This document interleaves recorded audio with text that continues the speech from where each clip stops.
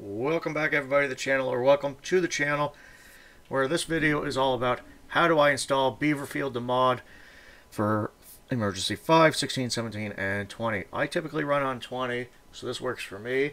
If you're running a different version of the game, not version, but I guess, I guess it is different versions, right? They came out with the different games over the different years.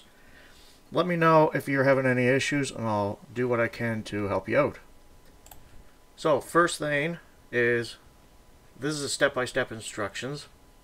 You can stop the video here, take notes or whatever if you really need to, or come back to it.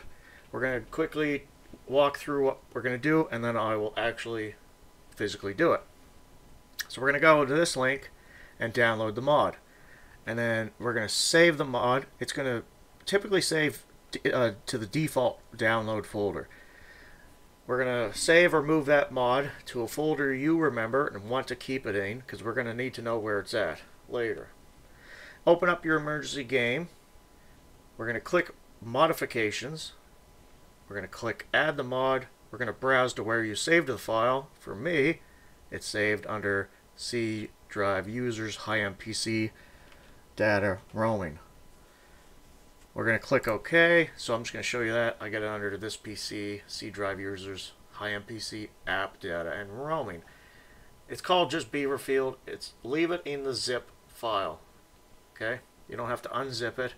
And as of this recording, the file is 2,499,535 kilobytes. We're going to select that. We're going to click OK. We're going to select the checkbox in the modifications window, uncheck all other mods. We're going to click OK, and we're going to launch the game and start emergency 20. So, when you open this hyperlink,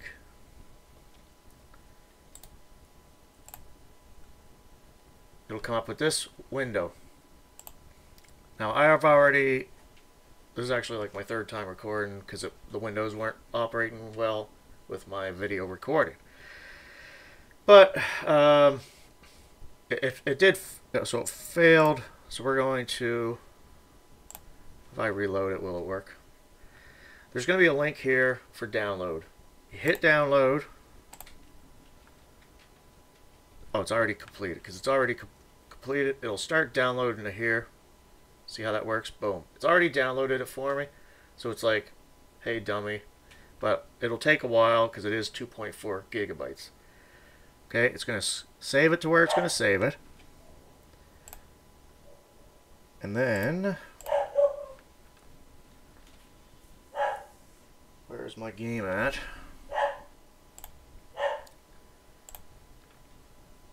We're going to open up your game. You'll have to excuse my dog barking. We're going to go Modifications. We're going to go, wait for this, that's always annoying to me. We're going to go Add the Mod. And you're going to go to where you saved it. So for me, it's C drive users high MPC AppData roaming. And there's my Beaverfield mod. Okay, click that. Click Open. I'm not going to because I've already done it. This is important. Where you have your modifications, if you have Ludenscheid and you've been running that, you have to uncheck this. Make sure Beaverfield is checked. Select OK. It'll take a minute. And then we're going to hit emergency 20. And it should look like this. Okay.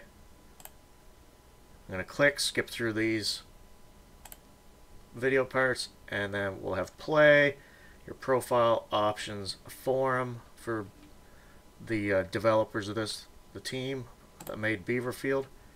Select Beaverfield. There's only an option to play free play. You can play challenge or endless game. I usually do an endless game. And then start the game. If you have any issues, let me know down in the comments. I hope this worked for everybody. I got a few people asking me. So I hope this works. And like it, subscribe, comment down below. Any engagement's really helping my channel grow. I appreciate each one of your support. Until next time, everybody, take care, stay safe.